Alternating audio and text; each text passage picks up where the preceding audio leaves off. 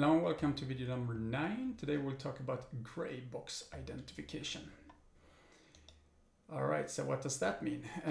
Before we have estimated linear models without any particular structure in them. So we have just said find us some matrices A, B, C and D that fits my data.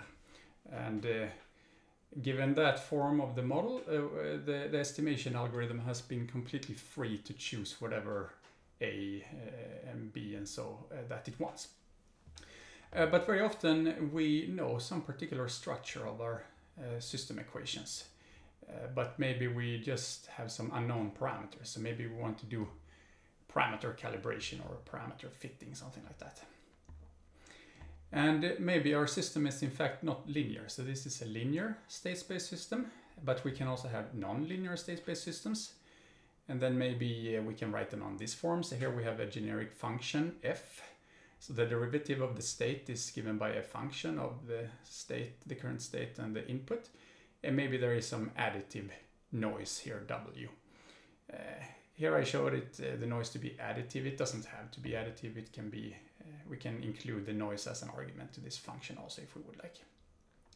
And then maybe our output y here is also a nonlinear function of the state and the input, and that maybe has another additive measurement noise here.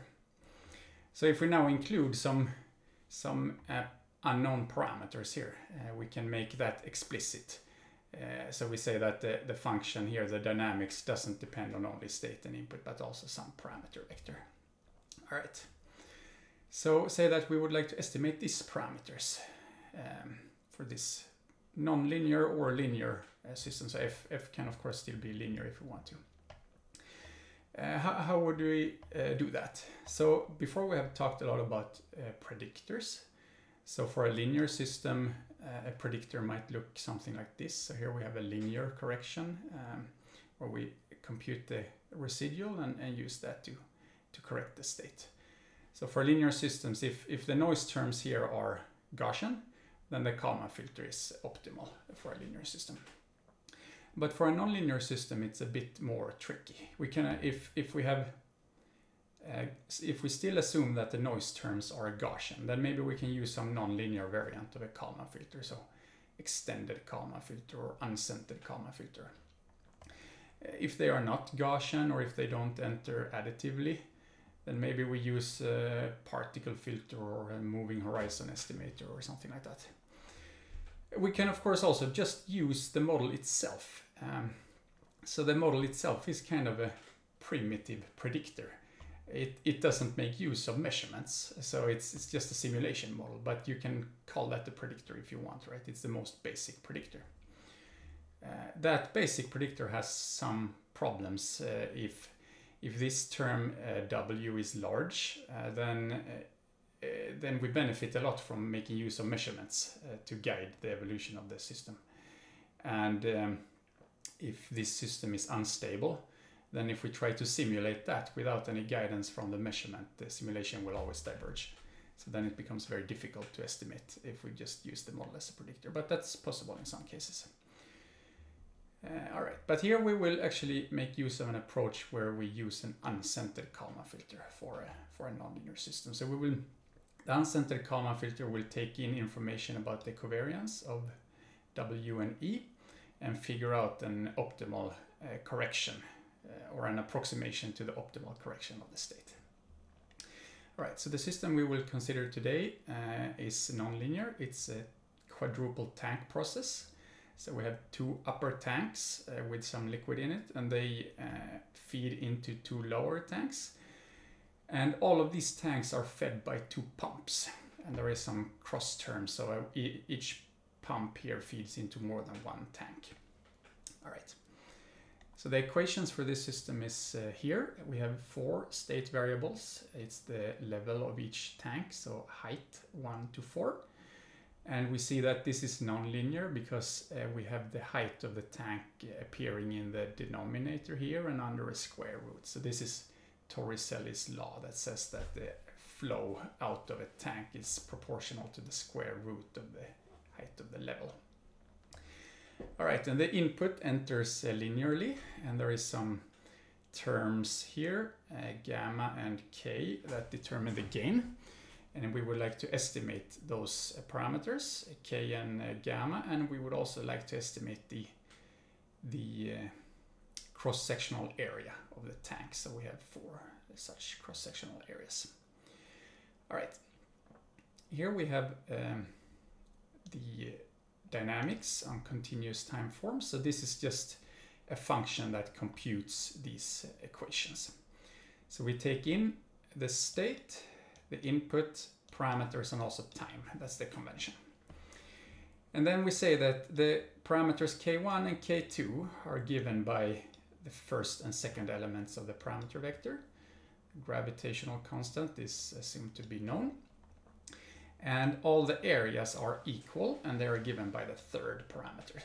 And then we have these gamma cross gain terms are given by the fourth parameter. And then we just have a special version of the square root. That square root is not defined for negative numbers, but if we simulate this, we might get a very tiny negative number. So this is kind of a numerically robust way of handling that. The measurement we have access to is the level in tank number 1 and 2. So we can't observe the levels in tank 3 and 4. And this measurement function encodes that. So this is the function that was called G up here in the equations. Here, it's this function. All right. And then, since this is in continuous time, this is a function that says that returns the derivative of the state given the current state and input. To simulate that, we need a discrete time version of the function. And there is a package, C2D. So that's just a funny way of spelling this function from the control system package that takes the continuous time system and discretizes it. So this does that, but for nonlinear systems. And we will discretize using the Runge-Kutta-4 method with a sample time of 1 second, and internally it will take 2 steps. All right. To do this nonlinear gray box identification, we also need to specify the dimension of the state and the dimension of the output and the dimension of the input. Okay, so we have 2 measurement signals, 2 inputs, and a 4-dimensional state. All right, so here we have some identification data. We have, so I've simulated this. It's hidden from you right now, but this is what you would read from a CSV file or something if you do this in practice. We have 1,000 data points roughly, and yeah, 2 inputs, 2 outputs. All right, so to perform this estimation, we need to provide, first of all, an initial guess for the initial conditions. This is the state in the beginning of the experiment. And here I just provided some guess based on looking at the plot. So providing the guess for the 2 states that state variables that are measured is quite easy because we can just look in the plot. But an initial guess for the state variables that we cannot measure, it's much harder. So here I just picked an arbitrary initial guess. And we of course also need an initial guess for the parameters, since this is an iterative gradient-based estimation. So here I picked some values. Then the prediction error method also, this particular implementation of it requires us to provide the covariance matrices of the noises, W and E. All right, so here I just provide something. I say that the covariance matrix for the dynamics noise is diagonal. And I just picked a number here, and then the measurement noise covariance is also diagonal. So the measurement noise covariance is easy to measure. You can just gather some measurement data and look at the variance properties. This is much harder to estimate, but if you're curious how we can figure out a good value for this parameter, I will link to a blog post later in the YouTube video description that you can read. All right, so here we have some data, and we show the data in red. We see it's a bit noisy. This is the measurement. Here is the input. We see the input is kind of a square chirp that increases a bit in frequency. And here we show a simulation with the initial parameters, so the parameters of our initial guess. And we see that it's a bit off, but it has, in general, the overall correct shape. All right, so how do we now estimate a model? It's fairly simple. we call the function nonlinear prediction error method in control system identification. We pass the data, and here we pass the discrete time dynamics. So this is the function quad tank that we had passed into the Runge-Kutta 4 integrator, and we got back something called discrete dynamics. The measurement function, our initial guess for parameters and for the initial condition, the covariance matrices, and we also need to say the dimension of the input. The dimension of the output and the dimension of the state can be inferred from the size of these two matrices, so that's why we only had to provide the dimension of the input. Okay, so this internally performs an optimization problem. It requires 5 iterations. It took 120 milliseconds. So even though this is a nonlinear non-convex optimization problem, it's still fairly quick. We have 1,000 data points here, so it's not too bad. And we can see now we can plot the simulation where we use the optimized parameters, and we compare that to the simulation with the initial guess parameters. And now we see that with the optimized parameters, we are kind of in the middle of the noisy data here. So that looks very good. Here I just call the function simplot. All right, so we can try. Here we had some initial guess. All right, what if we use another initial guess? What if we use just 10% of the initial guess? We see that, okay, now it took a few more iterations. It took 9 iterations, so 200 milliseconds, but it still converges to the true, or kind of it converges to a model that has a good simulation performance. Okay, what if we have a really terrible initial guess? So now we have our initial guess is almost 0. Right, so now we took 11 iterations, and we see that now the model doesn't actually fit all that well. All right, but what's the problem here? Okay, so here we plot the simulation performance, but we have optimized a predictor. All right, so we can plot the prediction performance also. And if we do that, we see that the prediction performance is very good. It's kind of in the middle of the data here, just like it was before. So this is an indication that the prediction error method will try to find you a good predictor, and that might not necessarily be a good simulator. All right, so that's worth keep in mind. But in this case, if we use not a completely terrible initial condition, we actually get a good simulator also. All right. So before we are happy, we do some residual autocorrelation analysis, and here we look at the autocorrelation of the residual, and we see that it's mostly 0. It's within the confidence bands. And we look at the cross correlation between the input and the residual. And here we see a lot of different colors. And that's because we have 2 inputs and 2 outputs. So there are 4 pairs of 4 input-output pairs.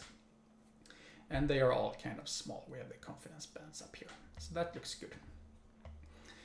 All right, and to conclude, since this was a simulated example, we actually have access to the true parameters. So those parameters that I use to generate the data, they are given in the first column in this matrix here. Our initial guess was the second column, and then our optimized parameters is the third column. So we see that optimized parameters have become quite close to the true parameters here. So in general, for nonlinear systems, you are not always guaranteed that you actually can identify all the parameters from your data. So we have spoken about problem with identifiability and so on before. And for nonlinear systems, that becomes a bit more complicated.